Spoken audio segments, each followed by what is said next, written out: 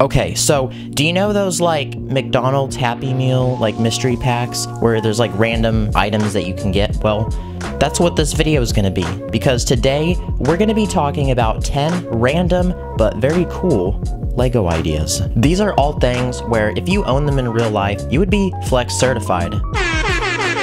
You would be, like, super cool. Everybody would have to hide their girls, trust me. We're gonna be talking about a crazy amount of things, from a full-on gaming setup to a freaking rotating hidden room bookshelf. The stuff that they have in the movies that are really super cool. So anyway, I'm not gonna be doing step-by-step tutorials on each of these ideas because, well, that would make a very long and boring video. And my #1 priority on this channel is not to be a boring dude. I wanna be super exciting and like, ah, you know the vibes here on this channel. So anyway, let's get right into this video.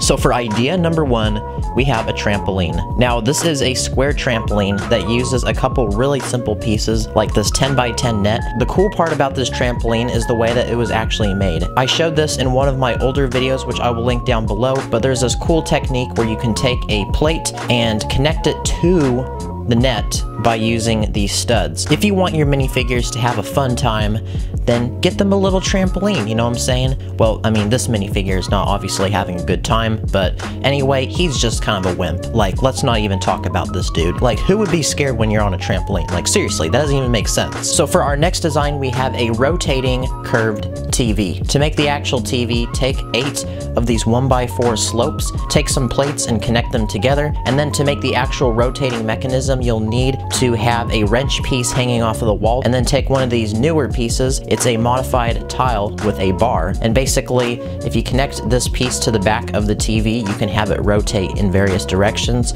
Is this a cool design? Yes. Is it a flex?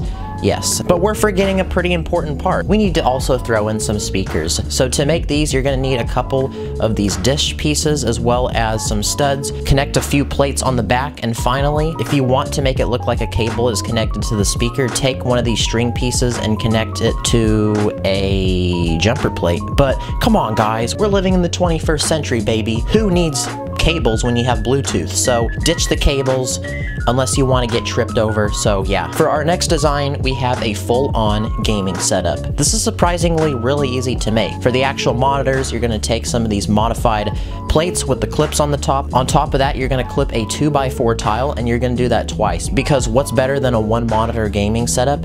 A 2-monitor gaming setup. And if you want to go super cray-cray mode, you can actually do 3, but I'm not that crazy. I mean, come on guys. To go with the monitor, you can take a 1x2 or 1x3 tile to represent the keyboard, and any modified tile to represent the mouse. In this case, I'm using one of these cool 180-degree cornered tiles, or whatever the heck they're called. Now, we got the gaming setup, but what about a chair? Because that's pretty important. Now, I'm getting PewDiePie vibes right now because this was actually inspired by PewDiePie's chair. This chair is a somewhat complicated design, but if you actually break it down step by step, it's pretty easy to make. This chair is primarily made out of hinges, a lot of moving mechanisms. In addition to that, you'll just need a few tiles and some plates, and also one of these 2x2 dish pieces on the bottom to allow the chair to actually stand up. You got your chair and you got your gaming setup, so go ahead and, I mean, what's the popular game now these days? Call of Duty Modern Warfare.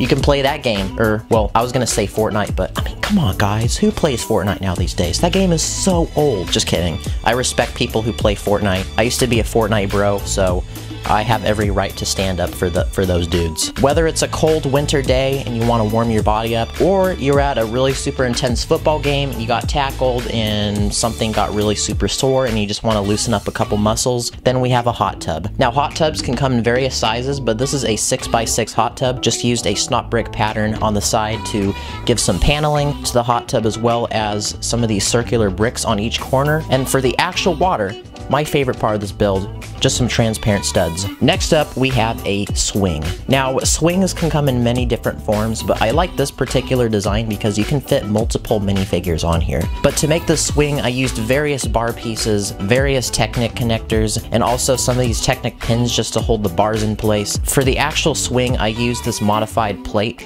with a hole in the center and also a lot of bars surrounding it just to allow extra space for the minifigures to fit on. You can use various different attachments like this one here with a circular bar pattern. Swings are seriously really fun. Like, I mean, I know that I'm practically a grown man, but even a grown man like me can have fun on a swing. You know, you don't have to be some kindergartner or whatever. For our next design, we have an aquarium. So to make the actual glass, I use these vertical vehicle windshield pieces as well as a couple extra transparent panels. Of course, the most creative part of this build is definitely the actual aquarium, just using some tan plates for the sand, some flower pieces, and modified studs for the coral. You don't have to take this exact design, but you can play around with the pieces you have and see what you can come up with. And you know, you can't forget, we have our fish just chilling in the aquarium. Now this here is an arcade machine. If you guys haven't seen one of my older videos, I made this modern mansion and I actually had a separate room just for an arcade room. And I included this, so I figured I'd showcase it to you guys. This is really simple, just some snot brick techniques involved. I used a blue and a red stud to kind of represent the buttons that you use or the various controls to play the game. For the actual screen, I used this 2x2 slope piece and lots of colors because arcade machines can be very colorful and have a nice retro vibe, because that was one of the primary focuses here.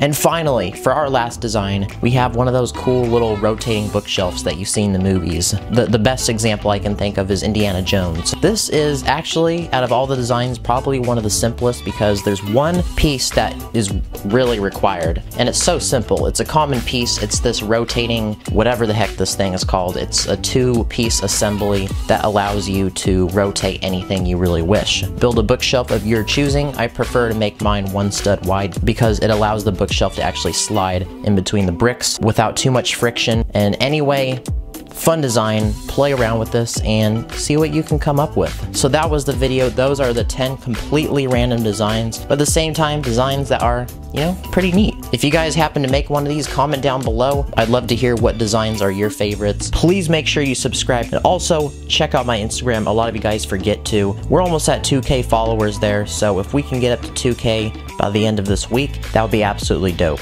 So anyway, do your part, like, comment, share, and subscribe. I'll catch you in the next one.